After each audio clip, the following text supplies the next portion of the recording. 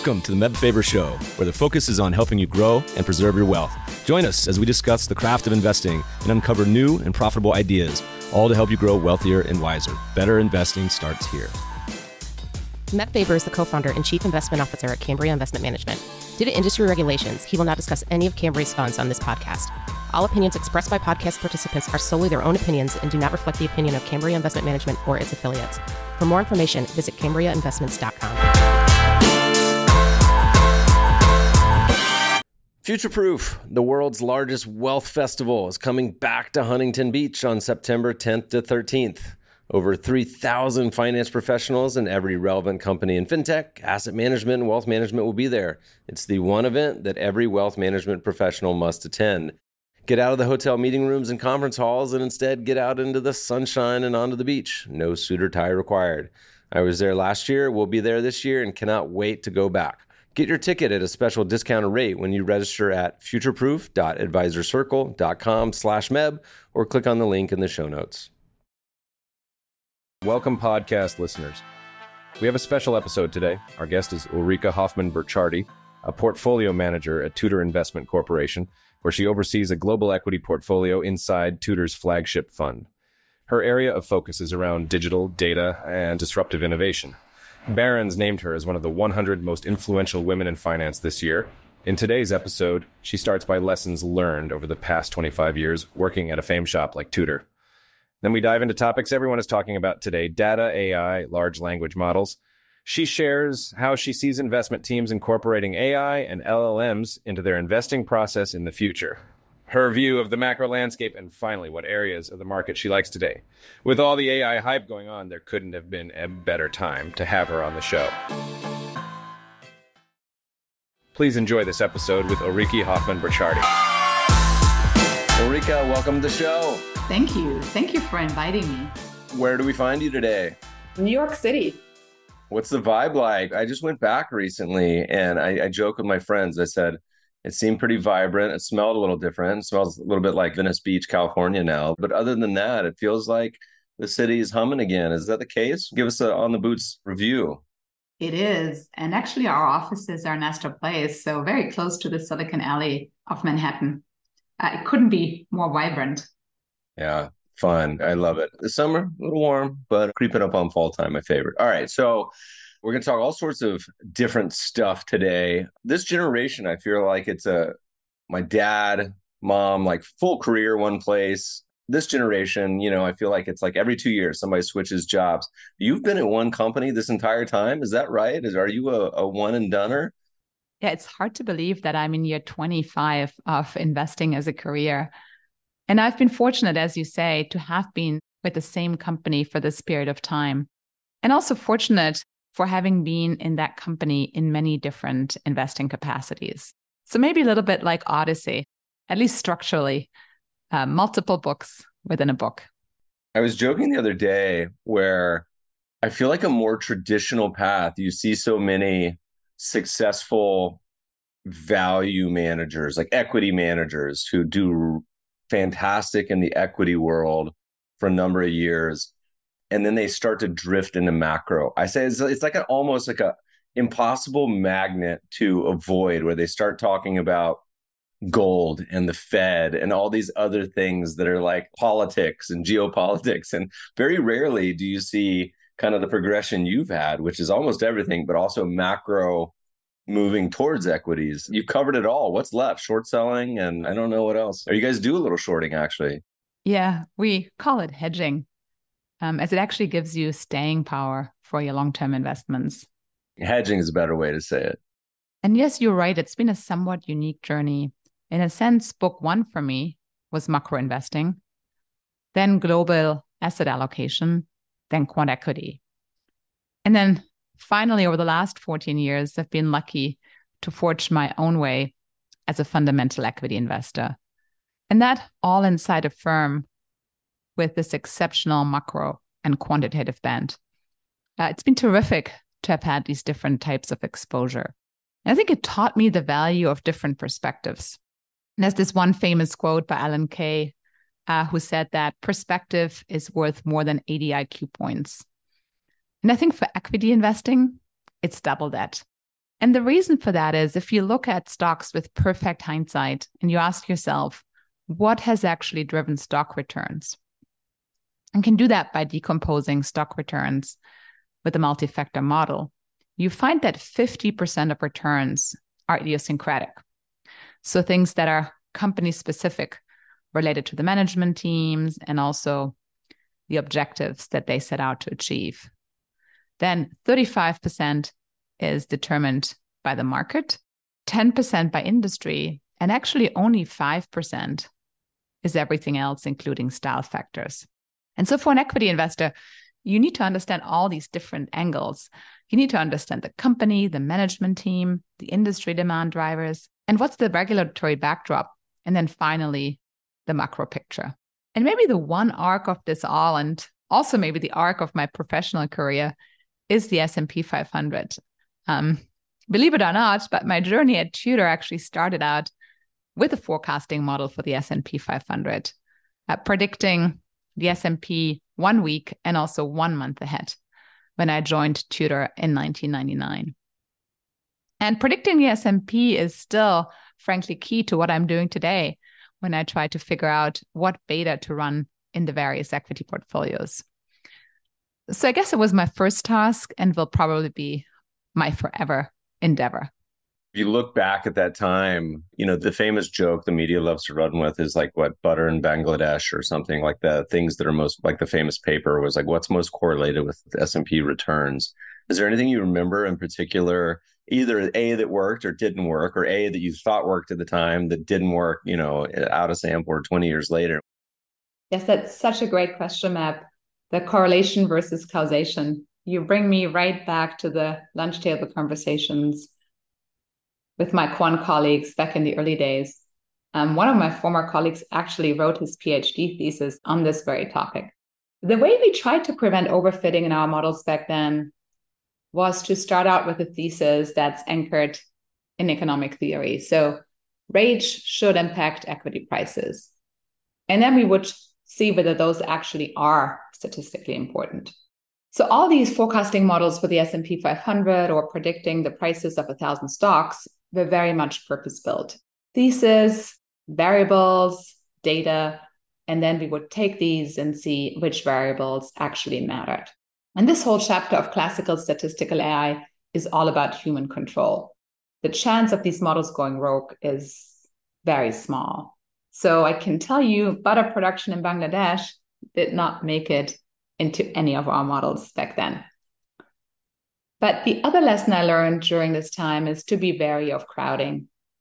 You may remember 2007. And for me, the biggest lesson learned from the quant crisis is to be early and to be convicted.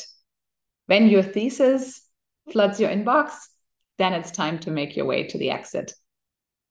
And that's not only the case for stocks, but also for strategies. Because crowding is especially an issue when the exit door is small. And when you have too much money flowing into a fixed size market opportunity, it just never ends well. I can tell you from firsthand experience as I lived right through this quant unwind in August 2007. And thereafter, as a reminder of this crowding risk, I used to have this chart from Andy Lowe's paper on the quant crisis pinned to my office wall. Those were the analog times back then with printouts and pinboards. But this chart showed two things. It showed, on the one hand, the fund inflows into quant equity market neutral over the prior 10 years. And it showed something like 0 to 100 funds with ultimately over 100 billion in AUM at the very end in 2007. And then secondly, it showed this chart with declining returns over the same period, still positive, but declining. So what a lot of funds did during this time was say, hey, if I just increase the leverage, I can still get to the same type of returns. And again, that's never a recipe for much success, because what we saw is that almost all of these strategies lost within a few days the amount of P&L that they had made over the prior year and more. And so for me, the big lesson was that there are two signs. One is that you have very persistent and even sometimes accelerating inflows into certain areas, and at the same time declining returns. That's a time when you want to be cautious and you want to wait for better entry points. There's like 5 different ways we could go down this path, So you kind of entered around the same time I did. I think if you were talking about 99 was a pretty crazy time in markets, obviously. But when is it not a crazy time in markets? You've seen a few different zigs and zags at this point, the global financial crisis, the BRICS, the COVID meme stock, whatever you want to call this most recent one. What's the world like today? Is it still a pretty interesting time for investing, or you got it all figured out? Or what's the world look like as a good time to talk about investing now? I actually think it could not be a more interesting time right now. We're in such a maelstrom of different currents. We've seen the fastest increase in rates since 1980. The Fed fund rate is up over 5% in just a little over a year. And then we've seen the fastest technology adoption ever with ChatGPT. And you're right that there's some similarities to 99. ChatGPT is in a lot of ways for AI what Netscape was for the internet back then. And then all at the same time, right now, we are facing an existential climate challenge that we need to solve sooner rather than later. So frankly, I cannot think about a time with more disruption over the last 25 years. And the other side of disruption, of course, is opportunity. So lots to talk about. I see a lot of the AI startups and everything, but I haven't got past using ChatGPT to do anything other than write jokes. Have you integrated it into your daily life yet? I have a friend whose entire company's workflow is now ChatGPT. Have you been able to get any daily utility out of it yet, or still playing around? Yes, I would say that we're still experimenting. It will definitely have an impact on the investing process, though, over time. Maybe let me start with why I think large language models are such a watershed moment. Unlike any other invention, they're about developing an operating system that is superior to our biological one, that's superior to our human brain. They share similar features of the human brain. They're both stochastic and they're semantic, but they have the potential to be much more powerful. I mean, if you think about it, large language models can learn from more and more data. Llama 2 was trained on 2 trillion tokens. It's about 1 trillion words. And the human brain is only exposed to about 1 billion words during our lifetime. So that's 1,000 times less information. And then large language models will have more and more parameters to understand the world. GPT-4 is rumored to have close to 2 trillion parameters. And of course, that's all possible because AI compute increases with more and more powerful GPUs. And our human compute peaks at the age of 18. And then the improvements are so rapid. The number of academic papers that have come out since the launch of ChatGPT have frankly been difficult to keep up with. They range from prompt engineering. There was a reflection paper early in the year, the Google React framework, and then just 2 completely new fundamental approaches like the retentive architecture that claims to have even better predictive power and also be more efficient. So I think large language models are a foundational innovation unlike anything we've seen before, and it'll eclipse the internet by orders of magnitude. It'll have societal implications, geopolitical implications, investment implications, and all on the scale that we have not seen before. Are you starting to see this have implications in our world? If so, from 2 seats, there's the seat of, the investor side, but also the investment opportunity set. What's that sort of look like to you? Is it like 1995 of the internet or 1990, or is it accelerating much quicker than that? Yes, it's for sure accelerating faster than prior technologies. I think ChatGPT has broken all adoption records with 1 million users within 5 days. And yes, I also think we're at an inflection point with this new technology when it suddenly becomes easily usable, which often happens many years after the initial invention. IBM invented the PC in 81, yet it was Windows, the graphical user interface, in 85 that made PCs easily usable. And the transformer model dates back to 2017, and now ChatGPT made it so popular. And then, like you say, there are two things to think about. One is the how and then the what. How is it going to change the future of investment firms? And what does it mean for investing opportunities?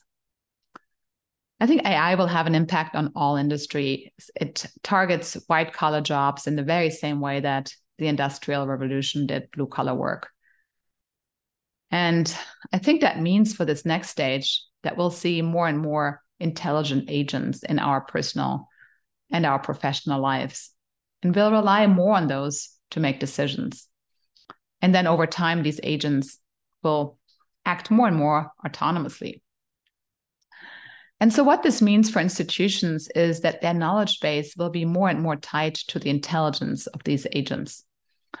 And in the investing world, like we are both in, this means that in the first stage, building AI analysts, analysts that perform different tasks, research tasks with domain knowledge in technology and healthcare and climate and so on. And then there'll be a meta layer, sort of an investor AI and a risk manager AI. And those translate insights from research AIs into a portfolio of investments. That's clearly the journey we're on. Obviously, we are in the early beginnings of this, but I think it'll profoundly affect the way that investment firms are being run. And then you ask about the investment opportunity set and the way I look at AI. I think AI will be the dividing line between winners and losers, whether it's for companies, for investors, for nations, maybe for species. And when I think about investing opportunities, there have been many times when I look with envy to the private markets, especially in those early days of software as a service. But I think now is a time where public companies are so much more exciting. We had a moment of such high uncertainty where the best investments are often the picks and shovels, the tools that are needed no matter who succeeds in this next wave of AI applications. And those are semiconductors, as just one example, in particular GPUs and also interconnects. And then secondly, cloud infrastructure. And most of these companies now are public companies. And then when you think about the application layer, where we'll likely see lots of new and exciting companies, there's still a lot of uncertainty. Will the next version of GPT make a new startup obsolete? I mean, it could turn out that just the new feature of GPT-5 will completely subsume your business model, like we've already seen with some startups. And then how many base large language models will there really need to be? And how will you monetize those? You dropped a few mic drops in there very quietly, talking about species in there as well as other things. But I thought the comment between private and public was particularly interesting because usually I feel like the assumption of most investors is a lot of the innovation happens in the Silicon Valley garage, or it's the private startups on the forefront of technology. But you got to remember that the Googles of the world have a massive, massive war chest of both resources and cash, but also a ton of thousands and thousands of very smart people. Talk to us a little bit about the public opportunity set. Why expand a little more on why you think that's a good place to fish, or there's the innovation going on there as well. I think it's just the stage we're in where the picks and shovels happen to be in the public markets. And it's the application layer that's likely to come out of the private markets. And it's just a little early to tell who is going to be the winner there, especially as these models are becoming so much more powerful and domain specific. It's not clear, for example, if you say have a specific large language model for lawyers, I guess, an LLM for LLMs, whether that's going to be more powerful than the next version of GPT-5 once all the legal cases have been fed into the model. So maybe another way to think about the winners and losers is to think about the relative scarcity value that companies are going to have in the future. And one of the superpowers of generative AI is writing code. So I think there'll be an abundance of new software that is generated by AI. And the physical world just cannot scale that easily to keep up with all this processing power that's needed to generate this code. So again, I think the physical world, semiconductors, will likely become scarcer than software over time. And that opportunity set is more in the public markets than the private markets right now. How much of this is a winner take all? Someone was talking to me the other day, and, I was trying to wrap my head around kind of the AI opportunity with a sort of reflexive coding, or where it starts to build upon itself, and was trying to think of these exponential outcomes where if one data set or AI company is just that much better than the others, it quickly becomes not just a little bit better, but 10 or 100 times better.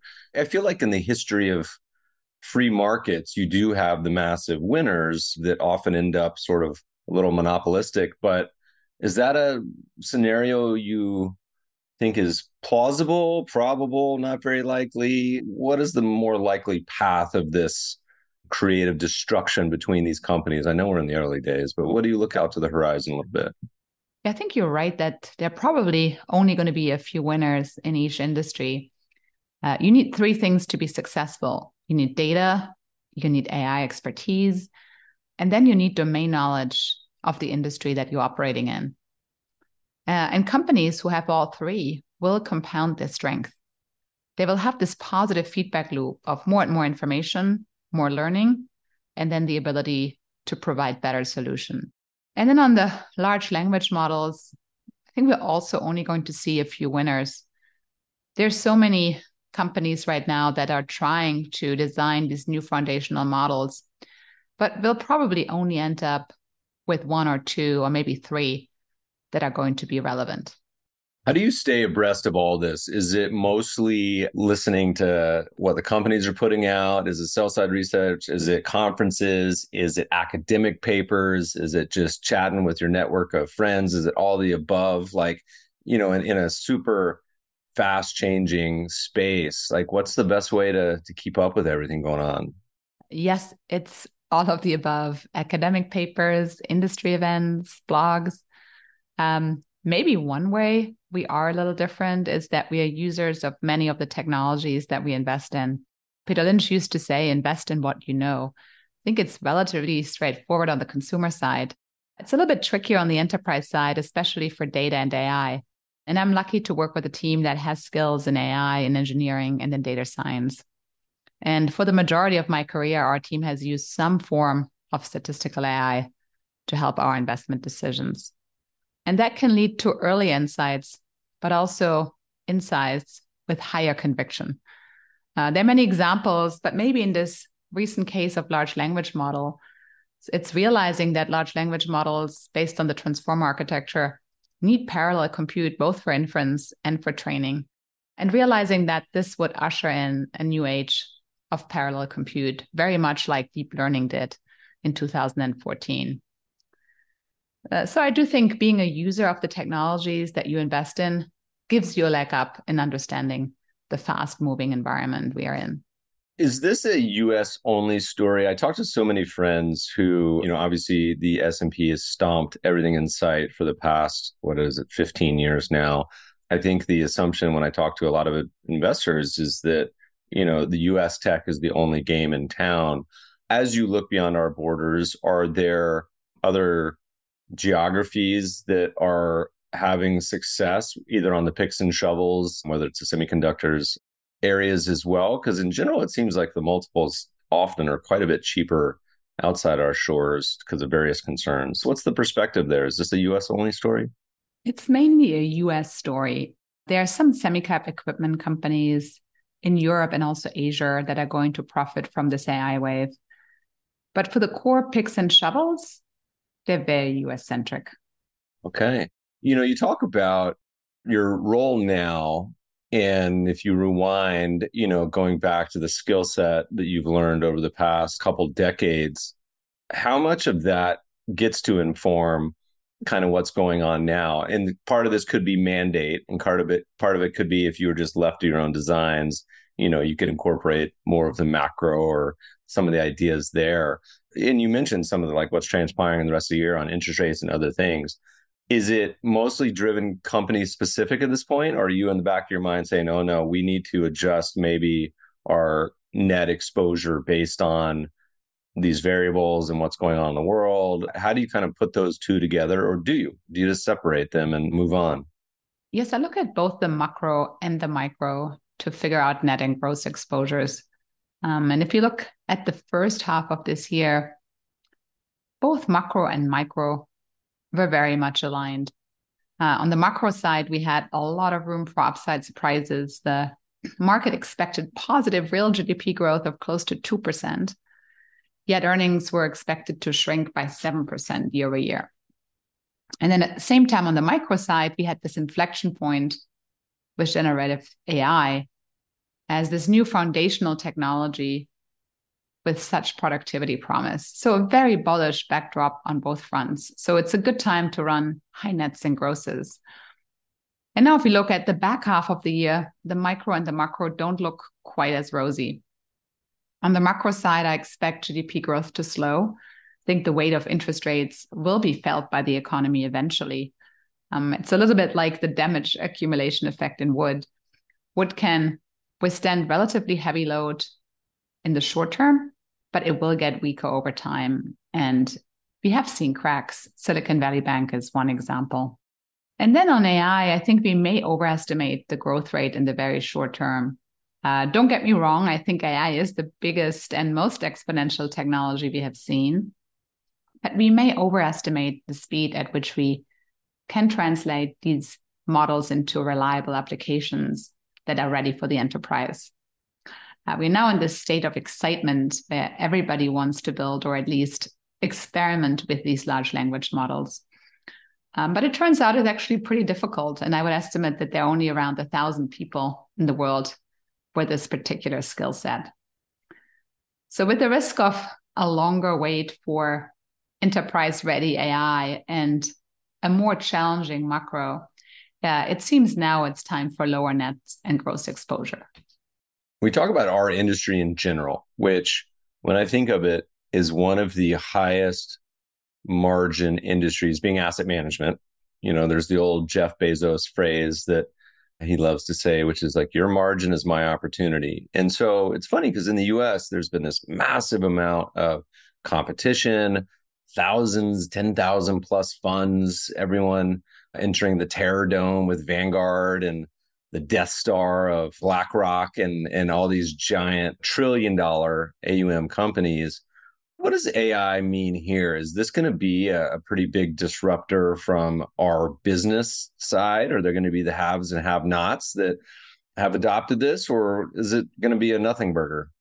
The dividing line is going to be AI for everyone. You need to augment your own intelligence and bandwidth with these tools to remain competitive. This is true as much for the tech industries as it is for the non-tech industries. I think it has the potential to reshuffle leadership in all verticals, including asset management. And there you can use AI to better tailor your investments to your clients, to communicate better and more frequently. Well, I'm ready for MEB 2000 or MEB GPT. It seems like we asked some questions already. I'm ready for the assistant, honestly. I think I could use it. Yes, it will pre-generate the perfect questions ahead of time. It still needs your gravitas, though, MEB. If I had to do a word cloud of your writings and speeches over the years, I feel like the number one word that probably is going to stick out is going to be data. Right? Like data has always been a big input and forefront on kind of what you're talking about, and data is kind of at the center of all this. And I think back to daily, all the 100 emails I get, and I'm like, where did these people get my information? Thinking about consent and kind of how this world evolves. And you think a lot about this. Are there any general things that are on your brain that you're excited or worry about as we start to think about, kind of data and its implications in this world where it's sort of ubiquitous everywhere? I think the most important factor is trust. you want to trust that your data is treated in a confidential way in line with rules and regulations. And I think it's the same with AI.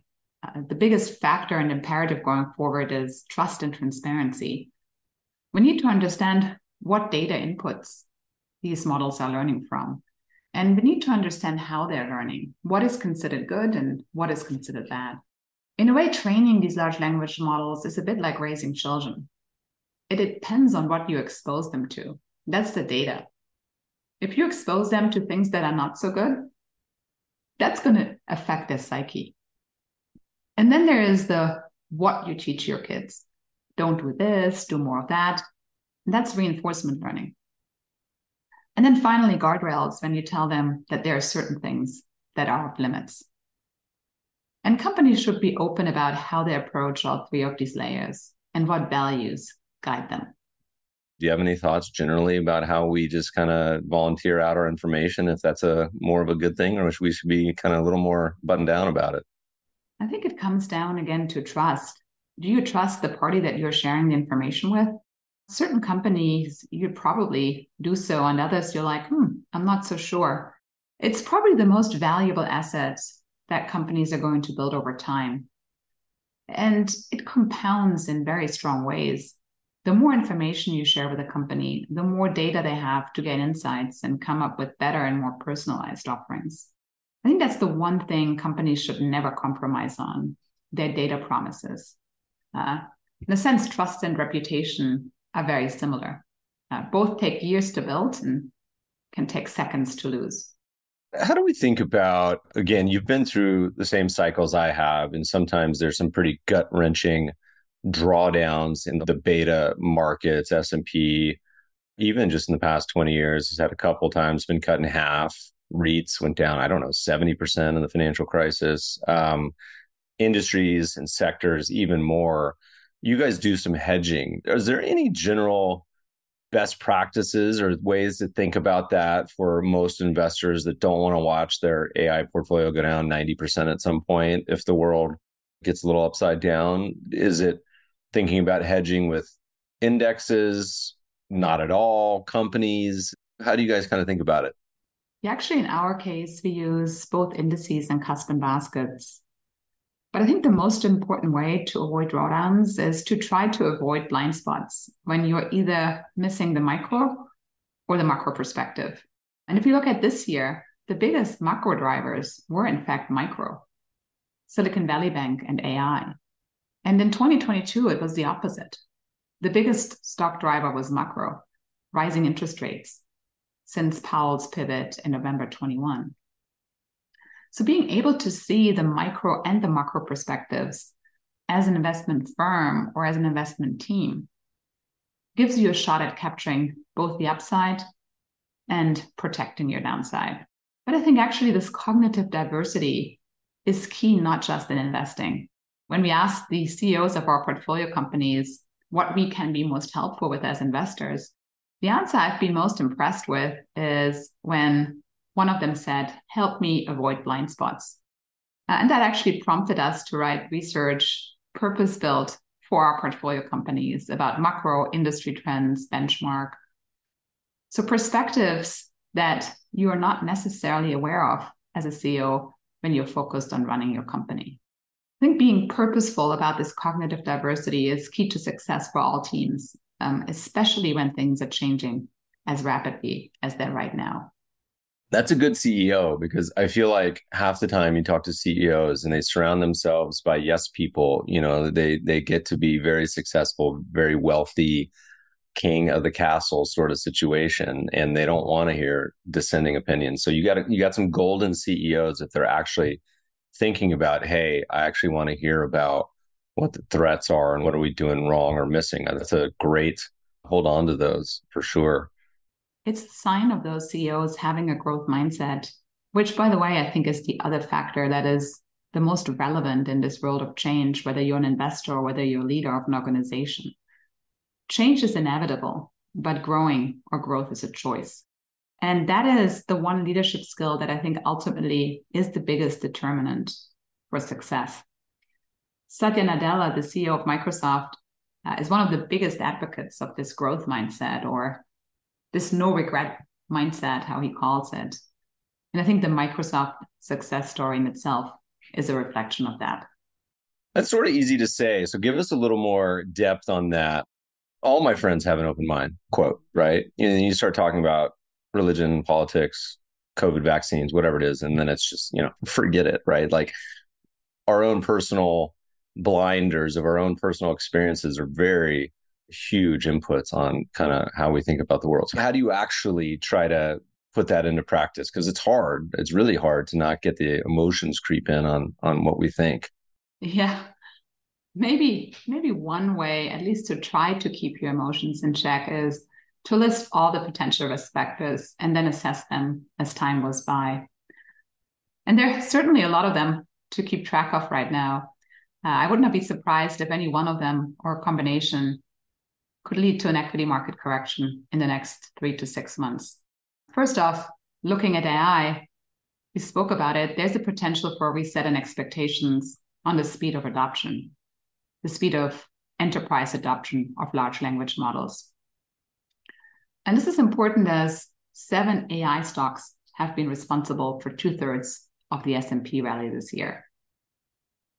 And then on the macro side, there's less potential for positive earnings surprises with more muted GDP growth. But then there are also plenty of other risk factors. We have the budget negotiations, the possible government shutdown. And also we've seen higher energy prices over the last few weeks that again could lead to a rise in inflation. And those are all things that cloud the macro picture a little bit more than in the first part of the year. And then there's still a ton of excess to work through from the post-COVID period. It was a pretty crazy environment. I mean, of course, crazy things happen when you try to divide by zero. And that's exactly what happened in 2020 and 2021. The opportunity cost of capital was zero and risk looked extremely attractive. So in 2021, I believe we had 1,000 IPOs, which was 5 times the average volume. And it was very similar on the private side. I think we had something like 20,000 private deals.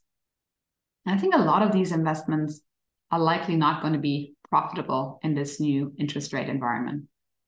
So we have this lost generation of companies that were funded in 2020 and 2021 that will likely struggle to raise new capital.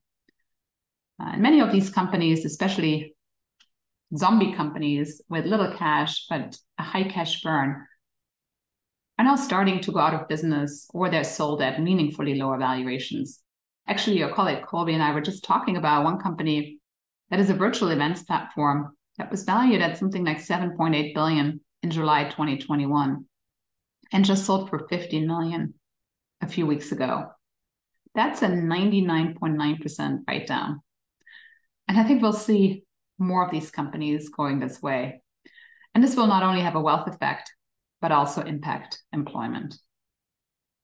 And then lastly, I think there could be more accidents in the shadow banking system. If you want to outperform in a zero rate environment, you had to go all in. And that was either with investments in illiquids or long duration investments. Silicon Valley Bank, First Republic, Signature Bank, they all had very similar asset liability mismatches. So there is a risk that we'll see other accidents in the less regulated part of banking. I don't think we'll see anything like what we've seen in the great financial crisis because banks are so regulated right now. There's no systemic risk. But it could be in the shadow banking system, and it could be related to underperforming investments into office real estate, into private credit or private equity. So I think the excitement around generative AI and also low earnings expectations have sprinkled this fairy dust on an underlying challenging economic backdrop. And so I think it's important to remain vigilant about what could change this shiny picture. What's been your most memorable investment back over the years? I imagine there's thousands. This could be personally, it could be professionally, it could be good, it could be bad. It could just be whatever's seared into your frontal lobe. Anything come to mind? Yeah, let me talk about the most memorable investing opportunity for me. And that was NVIDIA in 2015. A long time ago. Yeah, a long time ago, 8 years ago, actually a little over 8 years ago. And I remember it was June 2015, and I got invited by Delphi Automotive, which at the time was the largest automotive supplier, to a self-driving event on the West Coast. After reverse commuting from New York to Connecticut for close to 10 years as a not very proficient driver, autonomous driving sounded just like utter bliss to me. And actually, in fact, I could not have been more excited than after this autonomous drive with an Audi Q5. It carried the full stack of self-driving equipment, camera, LiDAR, radar. And it quickly became clear to me that even back then, and we were driving both through downtown Palo Alto and also on Highway 101, that autonomous was clearly way better than my own driving had ever been. But I'm just mentioning this particular point in time because we are at a very similar point with large language models. ChatGPT is a little bit like the Audi Q5, the self-driving prototype in 2015. We can clearly see where the journey is going. But the question is, who are going to be the winners and losers along the way? And so after the drive, there was this panel on autonomous driving with folks from 3 companies. I remember it was VW, it was Delphi, and it was NVIDIA. And as you may remember, up to that point, NVIDIA was mainly known for graphic cards for video games. And it had just started to be used for AI workloads, especially for deep learning and image recognition. And in a way, it's a neat way to think about investing in innovation more broadly, because you have these 3 companies, VW, the producer of cars, the application layer. Then you have Delphi, the automotive supplier, sort of middleware layer. And then NVIDIA, again, the picks and shovels. You need, of course, GPUs for computer vision to process all the petabytes of video data that these cameras are capturing. So they represented different ways of investing in innovation. And just wondering, Matt, who do you think was the clear winner? I mean, if you had to wait till today, I'll take NVIDIA. But if I don't know what the inner period would have been, that's a long time. What's the answer? Yes, you're right. The clear standout is NVIDIA. It's up more than 80 times since June of 2015. VW is actually down since then. In that category, it's been Tesla has been the clear winner. Actually, somebody more on the periphery back then. But of course, Tesla is now up 15 times since then, and Delphi has morphed into different entities, probably slightly up if you adjust for the different transitions. So I think it shows that often the best risk-reward investments are the enablers that are needed to innovate no matter what. They're needed both by the incumbents, but also by the new entrants. And that's especially true when you're early in the innovation curve. As you look out to the horizon, it's hard to say 2024, 2025, anything you're particularly excited or worried about that we skipped over? Yeah, something that we maybe didn't touch on is that something as powerful as Gen AI clearly also bears existential risks. But equally, its power may be key to solving another existential risk, which is climate. And there we need nonlinear breakthroughs, and we need them soon, whether it's with nuclear fusion or with carbon capture. Now I got a really hard question. How does the Odyssey end? Do you remember? You've been through the paralleling your career with the book. Do you recall from high school, college level, Financial Lit 101? How does it end? Does it ever end? Thanks so much for joining us today. Thank you, Matt. I really appreciate it. It's probably a good time for our disclaimer that Tudor may hold positions in the companies that we mentioned during our conversation. Podcast listeners will post show notes to today's conversation at mebfaber.com/podcast. If you love the show, if you hate it, shoot us feedback at themebfabershow.com. We love to read the reviews. Please review us on iTunes and subscribe to the show anywhere good podcasts are found. Thanks for listening, friends, and good investing.